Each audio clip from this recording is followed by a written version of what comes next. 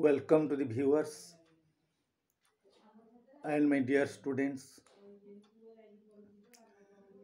So today one of the most the popular discontentment among the Indians was the exploitation by the Britishers to the Indians. So it is the exploitation of the economic resources. So how the economical just the resources just were being exploited by the Britishers. Agriculture country like India just were turned into the economic colony because for the sole benefit of the Britishers and for the interest of the Britishers.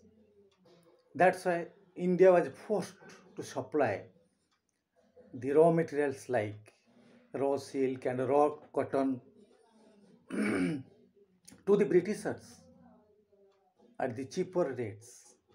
India is bound to have to that because of the foreseeable circumstances. Because of the foreseeable circumstances. And India was also made to accept the ready-made British goods from England. Yes, India just accepted that. And that was also the duty-free or at the nominal duty rates. But Indian products just going overseas to the England that was spellbound with just high high duty rates. So that's why India suffered a lot because high import duties to the Indian products in the English market. So that was totally unconducive for the Indians. The plight of the Indians, the ruin of the industries of the Indians in England. England is completely ruined by this. Another thing, the thing just I am just going to provoke here that the Indian the handmade things just could not compete with the British machine-made things at cheaper rates, and that was also the duty-free at the nominal also duty, that is the cost. So that's why British just have the upper hand than the Indians. As a result, the Indian industry just were destroyed or ruined. Another thing, the food grains just to supply just to the British, that is called the indigo and also the tea. The two most prominent the food the grains were supplied to Britishers. Just a little bit of that. But due to that, the Indians got suffer of that because Indians could not get surplus of that. So the market rates also raised very high of those raw materials. So now the drain of wealth. So drain of wealth means just it is so till just it is till the Battle of the Plassey 1757. There's some European traders just getting into the gold and just in exchange of that they also purchased just the raw materials like cotton and silk. But after the conquest of the Bengal, that picture was completely changed because they directly purchased the raw materials just in form of that is the surplus land revenues of the Bengal, and also profits they also made out just from the profits they also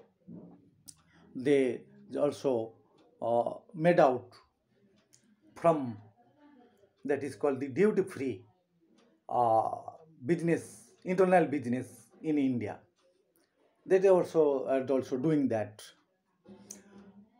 So here starts the plundering of the just the wealth, because the resources, the wealth, and the raw materials just were taken away from the Indian soil just to the Britishers. So in their also industry, just they were using that. So then it is, so that is the transfer of the wealth from India to England, in which there was no proportionate economic return. So it is called the drain of the wealth. So another decay of the cottage industry also, and also the handicrafts decay means completely paralyzed of the that is called the genuine industry or indigenous industries.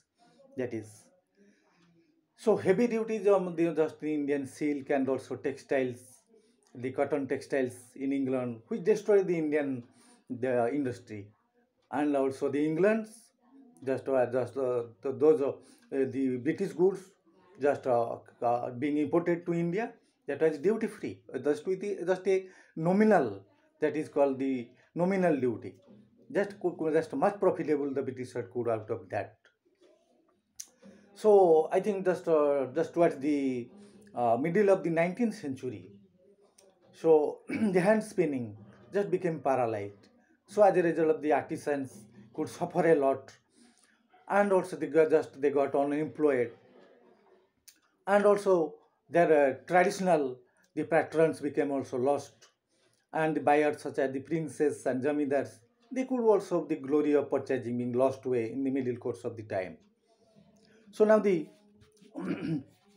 economic decline of the peasantry, because the peasants suffered a lot because the heavy burden of taxes given by the peasants, such as bearing the administrative expenditure and the also the cost of the business of the company, and also in the different occasions they bore very huge taxes imposed by the Britishers, and nothing could just be done for their also for their welfare or for the progressive attitude or for the developing for the sake of the agriculture. Nothing could be done.